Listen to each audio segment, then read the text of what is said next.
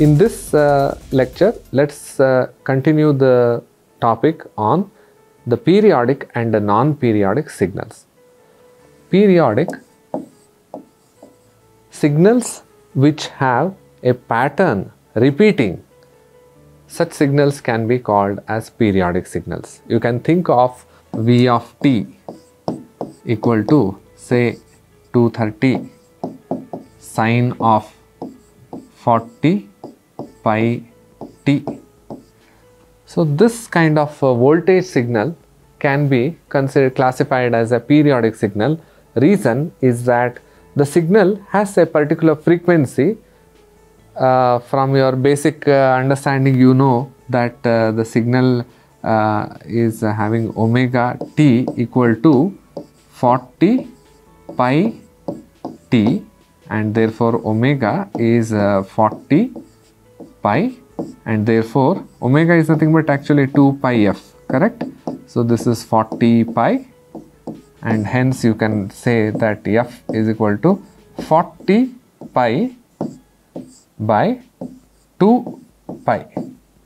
So this pi get cancelled and 40 by 2, which is 20. So the frequency of this signal is 20 hertz. So this is a signal which is going to repeat every 1 by 20 hertz, that is 1 over 20. You can determine the signal frequency in this way. These are some of the examples wherein the signal is periodic. So there is a value for which it satisfies this relation, that is f is equal to 1 over t, or there is a time period t such that it is 1 by f naught, which satisfies further that x of t plus t is equal to x of t.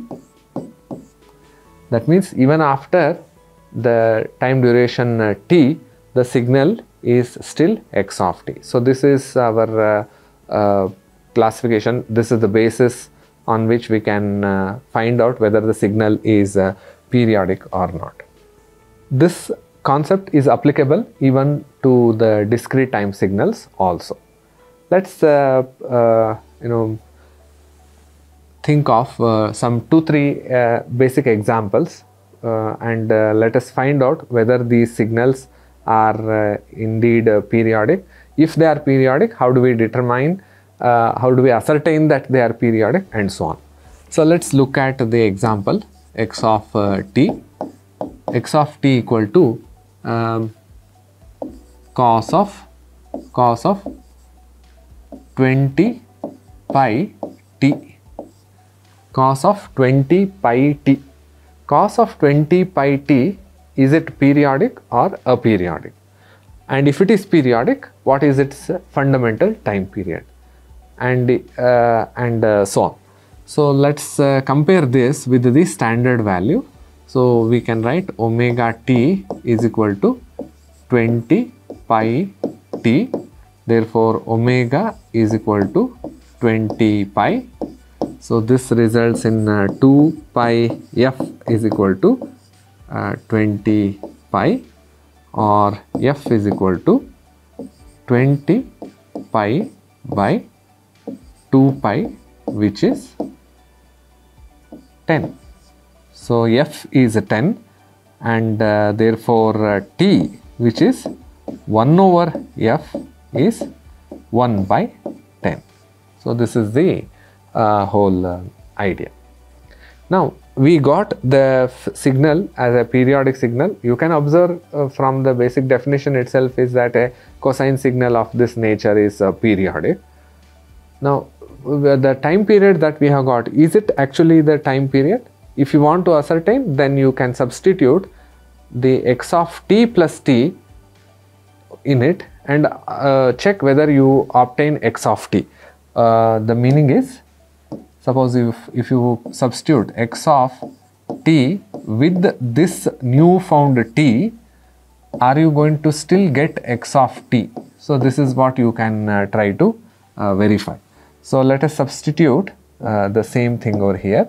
So I shall write x of, I'll write in place of cos of 20 pi t is there. So I'll write t plus t. What is the t value that I have? Is to be substituted over here.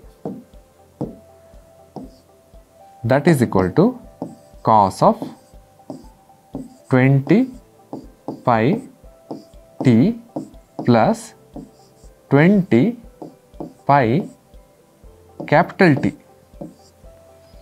Okay. Let's also substitute the value of capital T, which is 20 pi t plus 20 pi into, previously we have obtained the value of t as 1 by 10, right? So let's substitute the same over here, 1 by 10. So this amounts to cos of 20 pi t plus, so you can see that you can strike this and 2. So this whole thing will be equal to 2 pi. So you already know from your basic education that cos of theta plus 2 pi is equal to cos of theta. So on applying the same here, so we get cos of 20 pi t, which is nothing but the signal which was given earlier, that is x of t. So from this you can conclude that x of t plus capital T is same as x of t, and hence the given signal is periodic, and we could verify the same result over here. Sometimes what happens is that the signal may not be. Let's take another example to verify whether a signal given is periodic or not. Let's consider x of t equal to cos of 2t. Cos of 2t. Cos of 2t, you can observe there is no pi term over there, but it's not essential. You can still have omega t is equal to 2t, and hence 2 pi f is equal to 2, and therefore f is equal to 2 by 2 pi, which is 1 by pi. So even with 1 by pi also, the signal is going to be absolutely periodic over there. You can verify this. So therefore what will be t? So t is 1 over f, which will be pi. So the time period is t. The other category of signals can be this way, which is x of t is equal to e raised to minus 4t. E raised to minus 4t. Is this signal periodic? If you are to visualize, I would also suggest the learner over here to always make it a point to visualize the signals. How is e raised to minus 4t? If you can plot this e raised to minus 4t, you can see that the signal is something like this. This is e raised to minus 4t. At t equal to 0, the value over here is 1, and rest all it is continuously decreasing. So you can see that there is absolutely no way in which this signal can be periodic. But assume that if this signal were to be a periodic signal, then it must satisfy this relation, that is x of t plus t is equal to x of t. Let us substitute the same over there, that is e raised to minus 4 into t plus t is equal to e raised to minus 4t into e raised to minus 4 capital T. Now this whole thing will be equal to e raised to minus 4t only, provided we have this portion, that is e raised to minus 4t equal to 1. If e raised to minus 4 into capital T is equal to 1, then the whole thing is just multiplied by 1 and you get e raised to minus 4t. When is that possible? That is possible only when capital T is equal to 0. In other words, there cannot be any possible positive capital T, that is time period, which is going to satisfy this expression of x of t plus t equal to x of t, and hence the given signal can never be mathematically also a periodic signal. Okay, so the signal is non-periodic. The other term used for non-periodic signal is a periodic signal. So a periodic, or simple way, non-periodic signal. This is the case where we have the signals being individually given. Suppose if it is a sum of more than 1, 2 or 3 different sub-components, then what is the condition? Let's look at such an example. So I am going to consider a signal x of t equal to say 4 cos of 10 pi t minus plus 3 cos of 16 pi t. 16 pi t. Let's look at this example here. Here, let us first determine the time period t1. So comparing with the standard one, omega 1 is equal to 10 pi. It means 2 pi f1 is equal to 10 pi. So f1 is equal to 10 pi by 2 pi, which is 5. So f1 is 5. On that terms, t1 is equal to 1 by 5. It can be determined in this way. On the same lines, the second component of the signal is having omega 2 is equal to 16 pi. I can write this as 2 pi by t2. The first one I wrote it as a 2 pi f1, and then finally I found f1 and then I inverted it to get t1.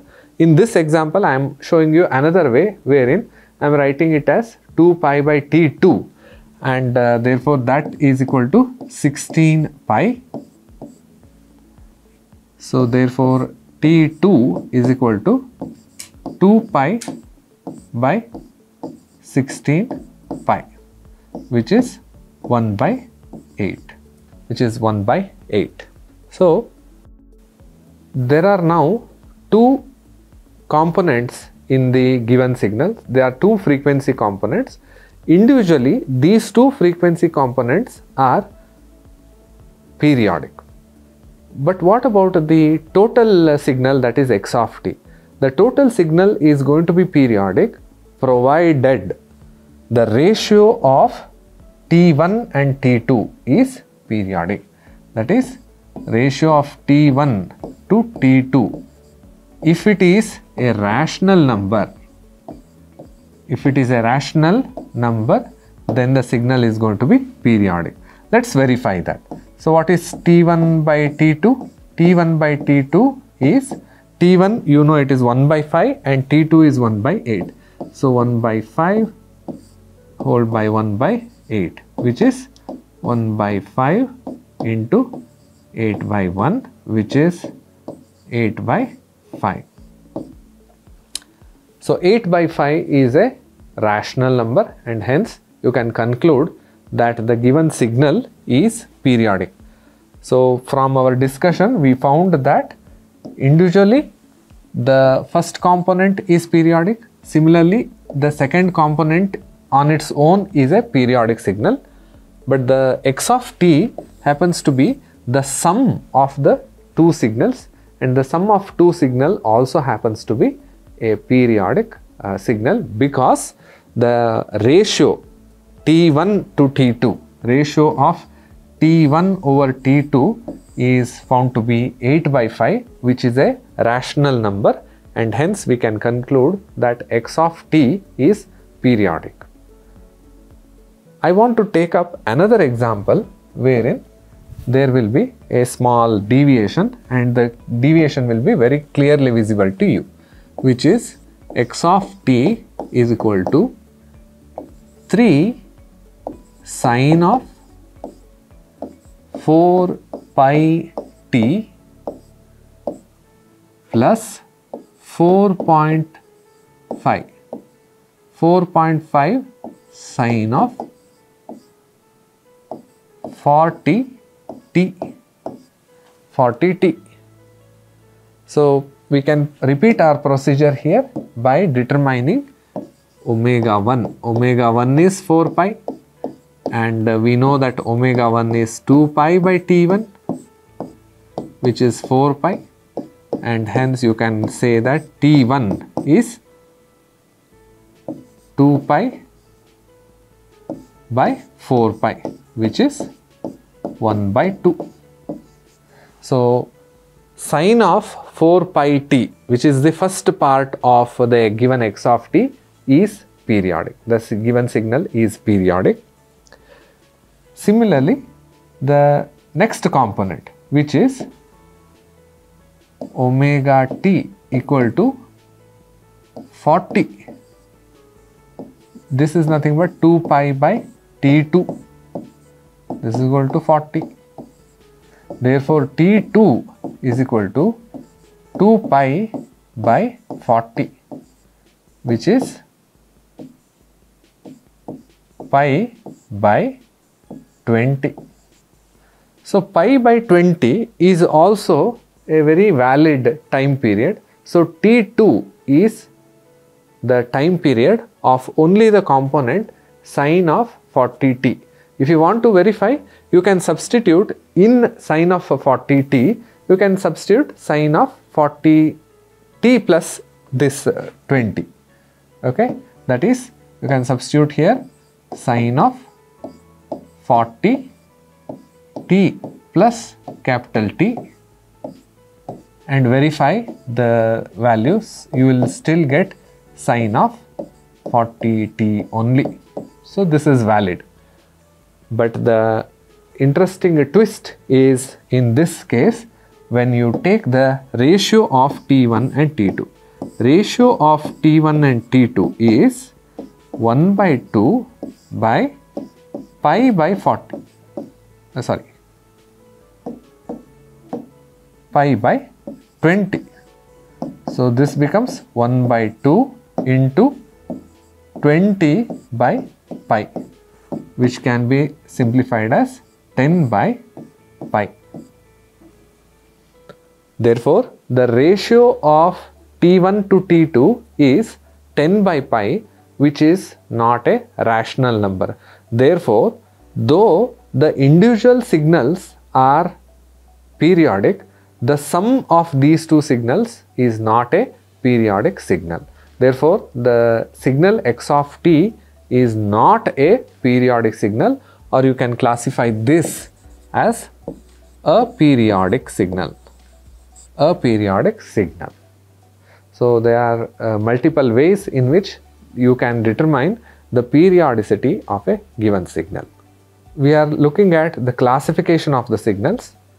The next classification of signals is causal and non-causal signals. Causal and non-causal signals. A signal which is defined for only n or t greater than or equal to 0, such signals are classified as causal signals. Example, x of n. Suppose if x of n is say 2, 2, minus 4, 3, minus 1, 2. This is a signal. Okay. So if I were to assume the origin to be over here, then this signal is non-zero for n greater than or equal to 0. For n less than 0, n less than 0, what is the value of x of n? So all x of n value for n less than 0. For example, x of minus 1 is 0, x of minus 2 is 0.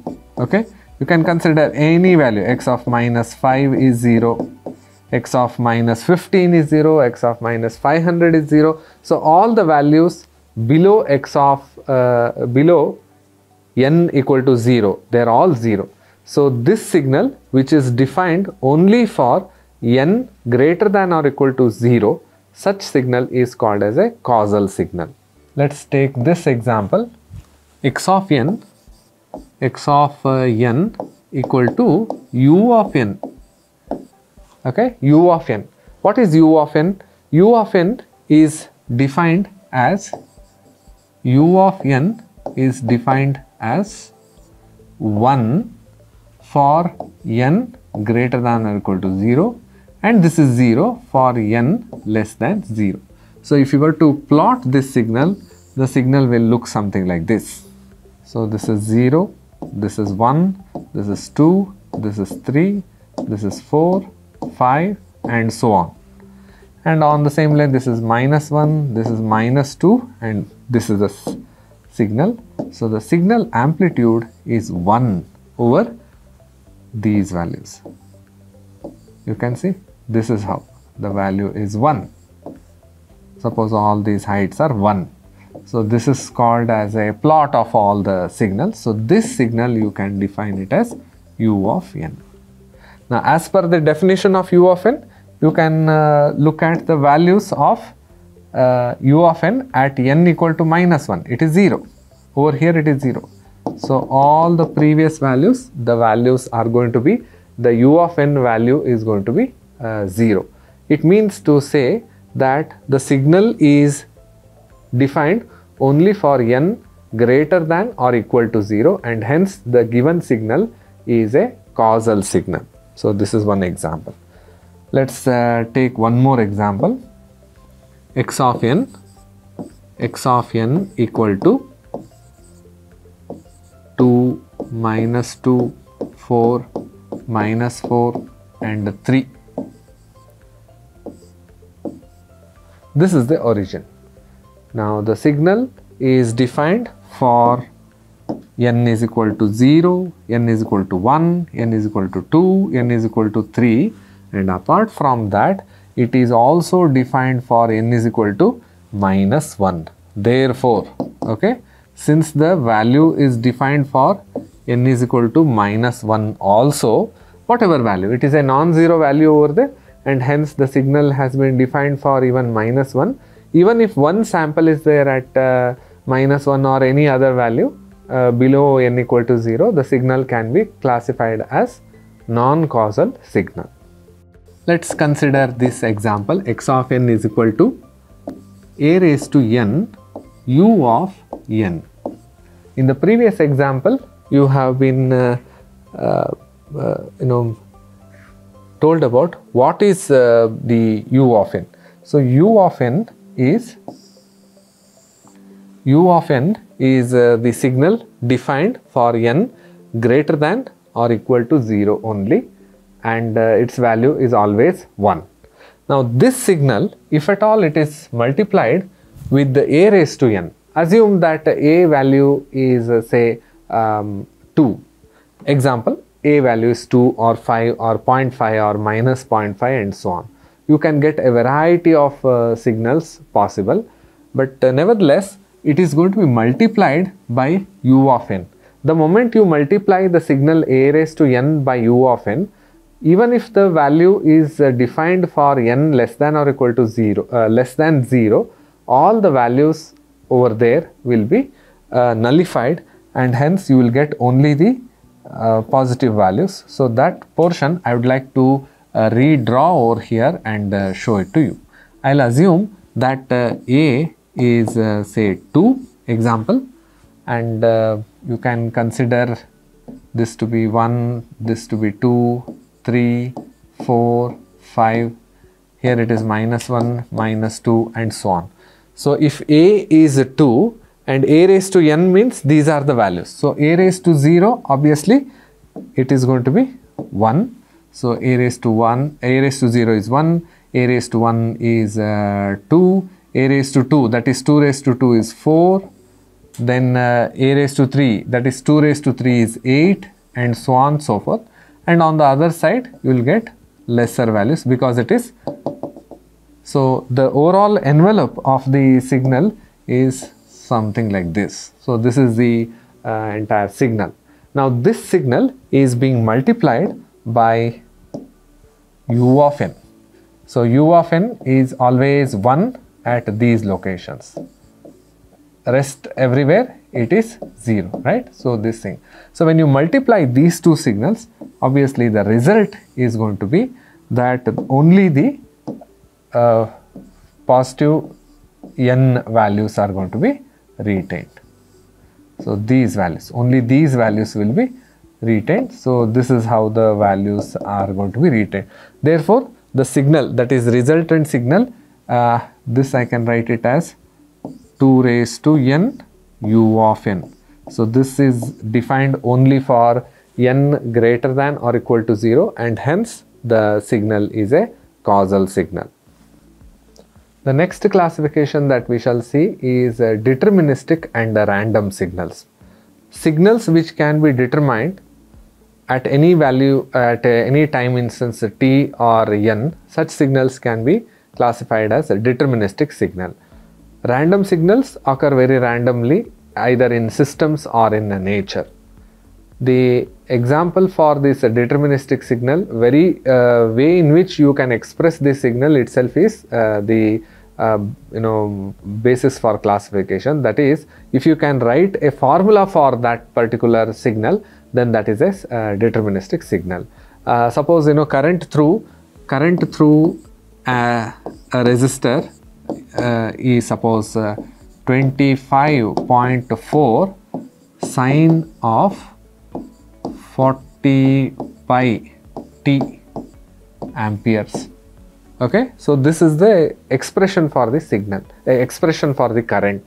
Now this current is can be determined at any value of t. You can substitute the value of t. Suppose if you want to find the value of t at the current at t equal to 0, you can substitute t equal to 0 and you get some relation. If you want to find it at t is equal to 0.5, just substitute the value of t as 0.5 and you get the result over here. So you can determine the value. But think of the chirping of a bird, the amplitude of noise and the signals that you get in a classroom, right? Randomly someone might talk and the amplitude will be different, and immediately after that it could be a silent class and so on. So we do not know how the signal is going to emanate and from where it is going to be originating. So such signals can be classified as random signals. Obviously you can't write any mathematical relation for these signals. So the signals can be now classified as deterministic and random signal. So till now we have discussed at varieties of classification of signals into even and odd signal, continuous and discrete time signals, causal and non-causal signals, periodic and aperiodic signals, and finally deterministic and random signals. So these form a basis for us to venture into in more detail the classification and then the analysis of the signal. Please recall that when we talked about the signals in the very first introductory course, it was about an entity which is intended to convey information. So the entity that we are talking about is this signal, and the signal is supposed to carry information, and it is carrying information. Obviously the system has to work on this signal and extract the information. So we shall look at more such discussions in the upcoming videos. Thank you.